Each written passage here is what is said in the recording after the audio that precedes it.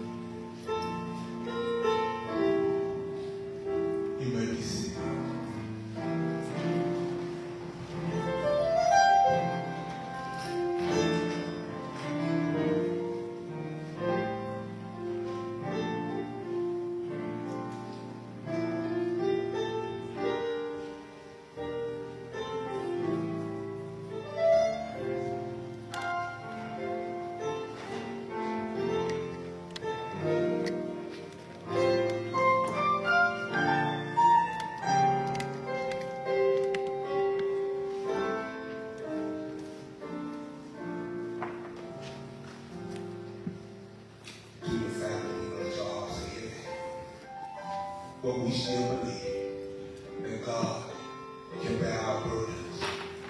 Sometimes some things are too much for us, but God is still able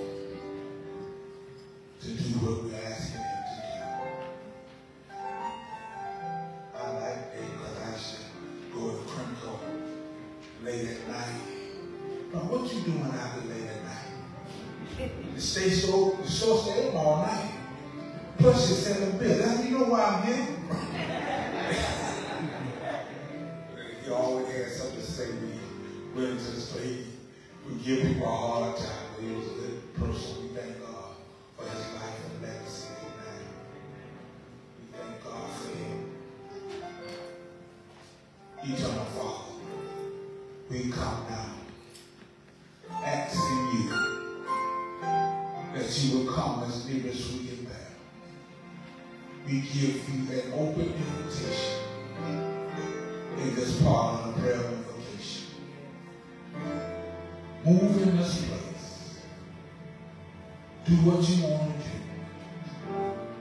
do. Do it however you want to do it. But Lord, let your glory fill this house. It's in the name of Jesus we pray.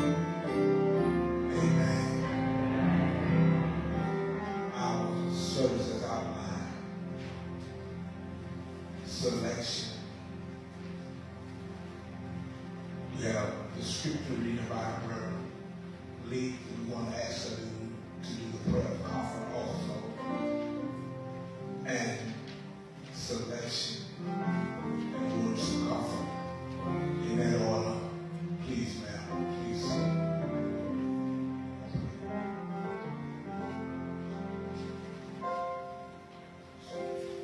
At this time, we want to have our scripture. Amen.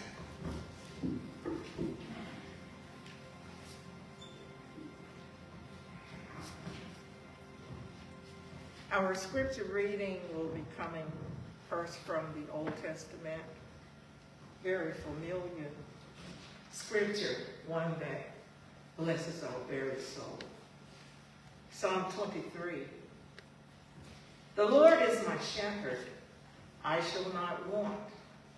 He makes maketh me to lie down in green pastures. He leadeth me beside the still waters.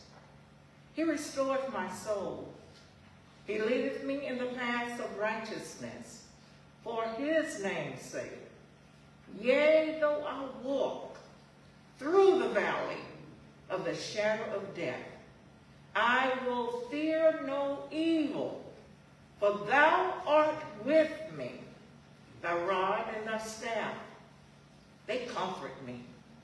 Thou preparest a table before me in the presence of mine enemies. Thou anointest my head with oil. My cup runneth over. Surely, goodness and mercy shall follow me all the days of my life, and I will dwell in the house of the Lord forever. The New Testament reading, let not your heart be troubled. And we know that this is found John 14. Very familiar text also in such a time as this. One that will bring comfort to our very soul. Let not your heart be troubled. You believe in God, believe also in me. In my Father's house there are many mansions. If it were not so, I would have told you. I go to prepare a place for you. And if I go and prepare a place for you, I will come again and receive you unto myself, that where I am, there ye may be also. And whither I go, ye know, and the way ye know. And Thomas said unto him, Lord, we know not whither thou goest, and how can we know the way? Jesus said unto him, I am the way, the truth, and the life. No man cometh to the Father but by me. And this is the word of God. Amen. Let us pray. And we want this prayers for all of us, and particularly for the families, particularly for you. Let us pray. Come now, Lord, the God of all comfort. Lord, we realize in such a time as this, the only comfort that we can get that will do us any good, is the comfort of heaven. So reach down, Lord, and surround this family with your loving arms. Hold them with the love that you told us that you would stick closer than any brother. So right now, they need you, Lord. Right now, oh God, they're kind of in between. They want to see their loved one home with you, but they don't want to miss his physical presence. So, Lord, from heaven, touch them with that blessed assurance and knowing that they will see him again. And now, Lord, in the days to come, when family and friends are not around and they're left with just memories and absence, missing Brother David. Oh Lord God, we ask that you would be there, draw them close to you, and surround them with your loving arms, that blessed assurance, and knowing that you're God, that you're too wise to make any mistakes. And your love is so endearing that you would do nothing but bless us. And it's in this spirit we ask, and all in the name of Jesus, whose we are and who is the Christ. Amen. Amen.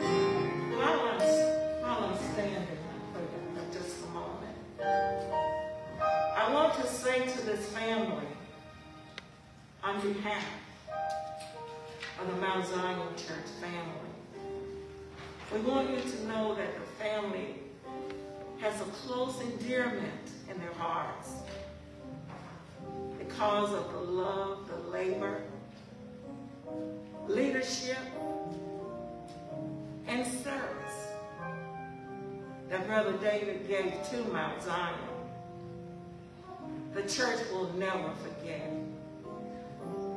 But I was just thinking, suppose somebody forgets. The good news is, the Lord our God said that he would never forget our labor of love for him and his people. God bless you. We love you.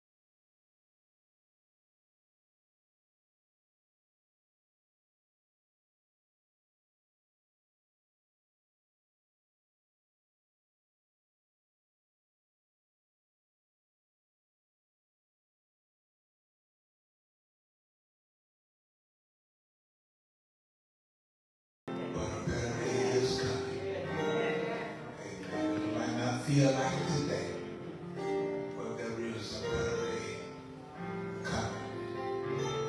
There is a word from the Lord found in the book of Revelation, chapter number 21. Revelation chapter number 21. Say, now I saw a new heaven and a new earth. For the first heaven and the first earth had passed away, and there was no more sea. Then I, John, saw the holy city, the new Jerusalem, coming down out of heaven from God, prepared as a bride ordained for her husband. And I heard a loud voice from heaven saying, behold, the tabernacle of God is with men, and he will dwell with them, and they shall be his people. God himself will be with them and be their God. Yes. And God shall wipe away every tear from their eye. Yes. There shall be no more death, nor sorrow, nor crying. There shall be no more pain, for the former things are passed away. I want to talk to you for a few minutes from this song. The best is yet to come. Yeah. The best is yet to come. Father, we thank you. And Father, we give you honor right now in the name of Jesus. Father, we ask that you would breathe on us and come alive within us. Speak to us and through us, that your people might be blessed. Yeah. Lord, we're asking you to do what only you can do. Give this family comfort like only you can. There's nothing I can say or do to do them any good. But if they could just hear one word from you, it will make them leave here feeling a little bit better. Give them a word that will strengthen them, that they may go on from this day forward, knowing that the best is yet to come. It's in the name of Jesus we pray. And all of us say, amen. If in this life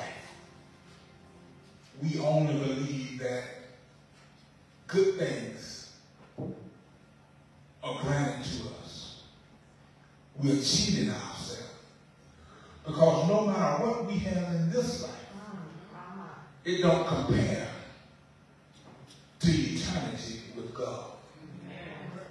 The Bible says the eyes have not seen, ears have not heard, neither have they entered into the heart of men the things that God has prepared for them who love him. So we shouldn't get so fixed on this life that we forget about that is not only a better day, but the best is still yet to come. To say that the best is yet to come means that no matter what happens now, that I have a future after this. But before we can get to heaven, there's some things that have to happen. Number one, you have to accept Jesus as your Lord and Savior. Jesus said, I am the way, the truth, and the life. No man comes to the Father except through me. He is the only route to heaven. I don't care what they tell you. Jesus is so high that you can't get over. He's so low that you can't get under. He's so wide that you can't get around. But you got to come in at the door.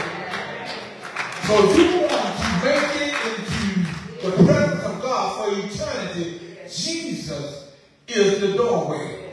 He said, I am the door for the sheep. He is the doorway for us to get into the presence of God. But there's something that has to happen before we can see the new heaven and new earth. In John chapter 20, verses 15 through 20, he talks about the great white throne judgment. Because judgment day is coming before heaven is coming. Judgment day is for those who have not accepted Because the Bible talks about a second death. If you accept Christ, you only die once. But if you don't accept Christ, you die twice. God will raise you up to judge you, to kill you again. The Bible says that when John saw him sitting on the throne, he said that heaven and earth fled from him. It disappeared because it couldn't stand in the presence of God. John said there was books open and there was a book open. There was books open and there was a book open. The books, the people were judged by what were written in the books. Let me pause right here and tell you, God is keeping records on what we do in this earth. We can't say we didn't do it because I just told you it's written in the book. God will be able to bring back to your remembrance those things that we done that was not pleasing in his sight. He said that not only, he said the great and the small were judged according to what was written in the book. But he said there was another book, the book of the Lamb, book of life. See, if your name is in the Lamb book of life, you don't have to worry about what's written in the book. Just make sure your name is written in the Lamb book of life.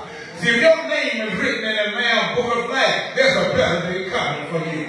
See, when your name is written down in heaven, there's a better day coming for you.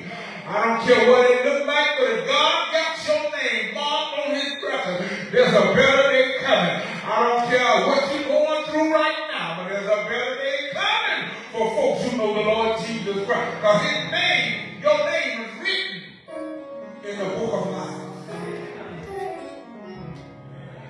John said that after all was said and done, he said that those names who were not found in the book of life was cast into the lake of fire.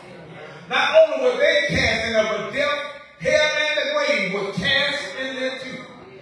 Then he said, we can get excited now because I've seen a new heaven and a new earth. The best is yet to come. This world has nothing to give you that God will not replenish.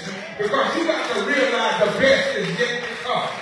See, if you really tell the truth, the first man that you really wanted to marry, you thought you had to have, you glad you didn't have it because you got something else. The best is yet to come. If you be honest with yourself, it's some stuff that you glad that you didn't get because something better came along because you waited on it. The best is yet to come. I don't care what it looks like in this world. The best is yet to come. He said, I've seen a new heaven and a new earth, and there was no more sea. And you have to understand, they call the book of Revelation a book of symbols and figures of speeches. When he's talking about sea, he ain't talking about water. When he's talking about there's no more evil. So you got to realize, see, that's something to shout about right now. When you think about all the evil that go on in the earth, a better day is coming. You got to worry about no more school shooting.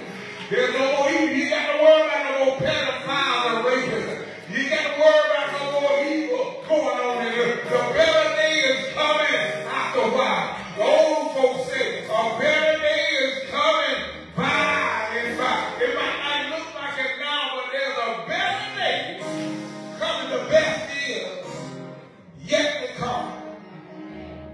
We have new places. We have a new heaven, a new earth. And John said, I saw a new Jerusalem coming down out of heaven. Looked like a bride walking down the aisle when you're her. If you ever been married, on that day, I don't care how unattractive we might think a woman is.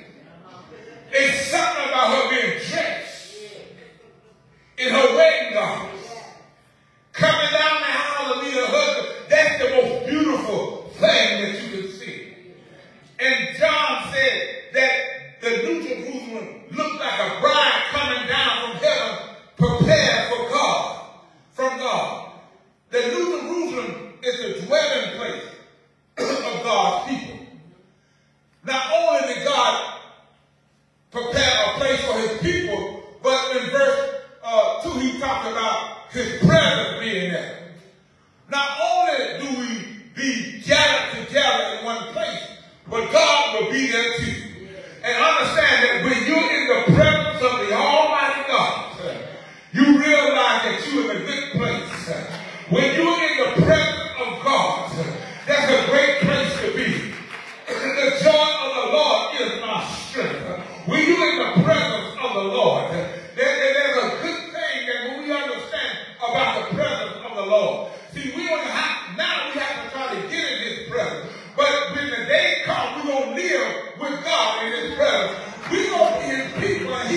child of God.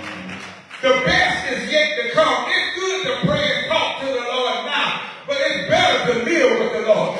The Bible says to be absent from the body, to be present with the Lord. You got to understand the best is yet to come. It don't feel like it's coming, but the best is yet to come. Not only do we have the new places in his presence, watch it, we have a new peace. He says that God shall wipe away but every tear. Everything that broke your heart on this side. You ain't got to worry about it no more. Your children broke your heart. Some family member broke your heart. But you ain't got to worry about that no more, because the best is yet to come. Say, God will wipe away every tear. Just imagine getting to heaven and God wiping away your tears himself. Not only is he going to wipe away your tears, but he says that there will be no more death. That's enough to shout about right there.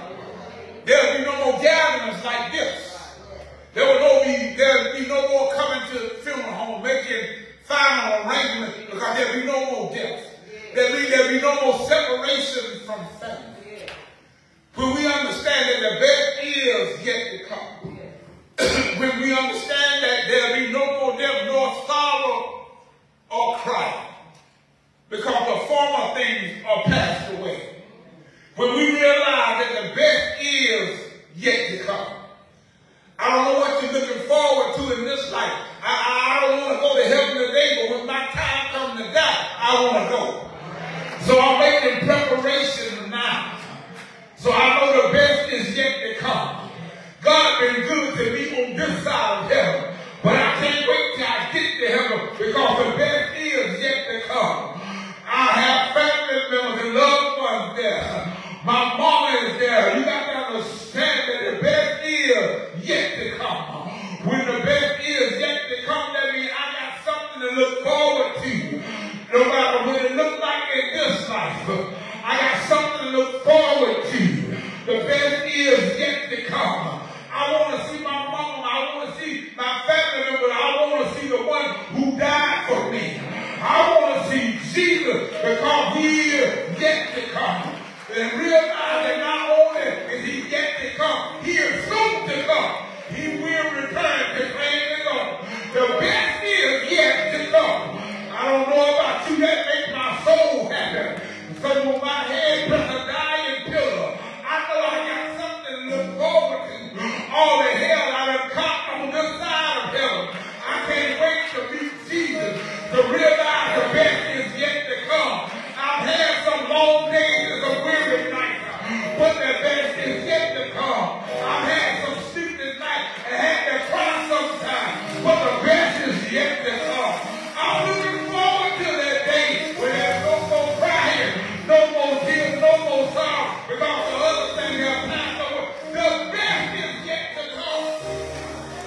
The best is yet to come. Don't get stuck on this life. Don't be so glued to this world that you hate to leave it. Whatever you got, hold on to it with a loose grip. Because you have to separate yourself from your stuff. And many funeral live people, I've never seen an armor car fall in that earth. Your house ain't going with you. Your money ain't going with you. So don't get so tied to that stuff. So you don't realize that the best is yet to come. Because when you get into the text, when he described the city, he's talking about the street that are paved with gold. 12 days to the city that made of pearl. He described a gorgeous place. Nothing that we can really fathom in our own mind. I don't care how nice your house is. It's not nice as the one that God has had. The best is yet to come. The best is yet to come, family. We know that your heart's ahead. but we believe that David was living so. He knew that the best was yet to come. He knew he had a better place. So we allow our loved ones to receive what God has prepared for them. The best is yet to come. Yet to come. So we have a future to look forward to. We have a life to look forward to after this. May God bless you. Leave your knowing today that the best is yet to come. Amen.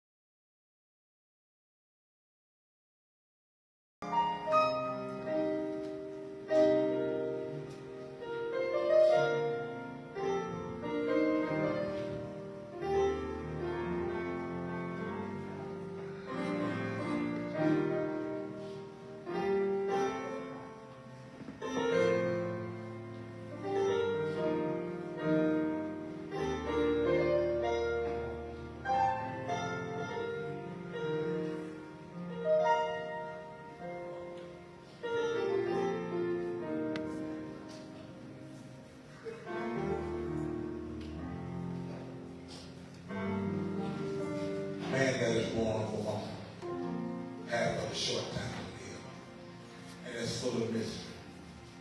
He cometh up and is cut down like a flower. He feeds his word shout and never continue on stay.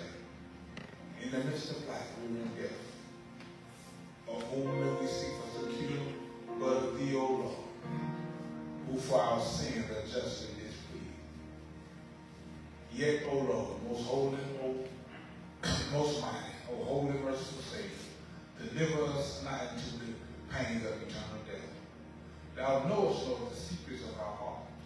shut not thy mercy ears to our prayer, but spare us, Lord most holy, O God most mighty, O holy and merciful Savior, thou most worthy judge eternal, suffer us not at the last hour any pain of death or fall from thee.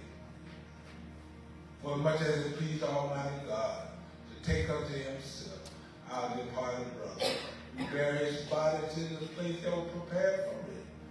Ashes may return to ashes, dust to dust. The imperishable spirit, refined us by fire, may forever be with the Lord. I heard a voice from heaven saying unto me, right from henceforth blessed are the dead who died in the Lord, even said the Spirit, for their rest from their labor. Let us repeat the model prayer together. Our Father, who art in heaven, hallowed be thy name. Thy kingdom come, thy will be done, on earth as it is in heaven. Give us this day our daily bread, and forgive us our trespasses, as we forgive those who trespass against us. And lead us not into temptation, but deliver us from evil. For thine is the kingdom, the power, and the glory. Amen.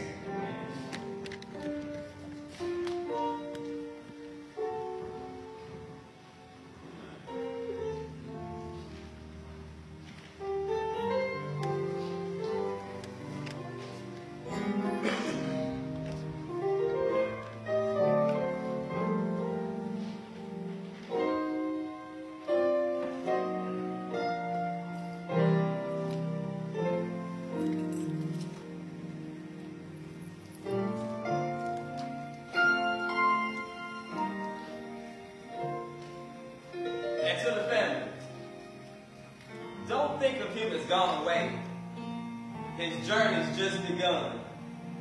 Life holds so many phases that this earth is only one. Think of him as living in the hearts of those he's touched. For someone's love is never lost. And David Mcilwain Jr. was loved very, very much. On behalf of the staff and management of Crawford Funeral Home, we'd like to send your family with this small token of love. God can teach you, and we love you. And please accept this on behalf of your family.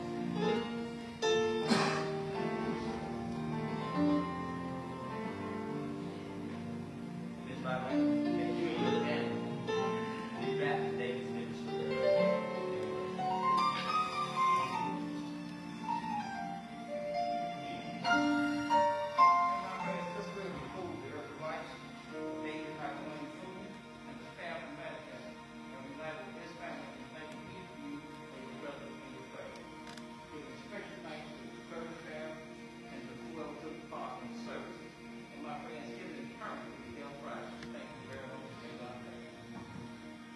Eternal Father, we come now to say thank you. Lord, as this family prepares to leave this place today, pray that they never leave your presence. Lord, that you will forever be with them. For you said you would never leave us nor forsake us. You will be with us always. Now may the love of God, the sweet communion of his Holy Spirit, rest, rule, and abide with us henceforth, now, and forevermore. And let us all say amen. Amen.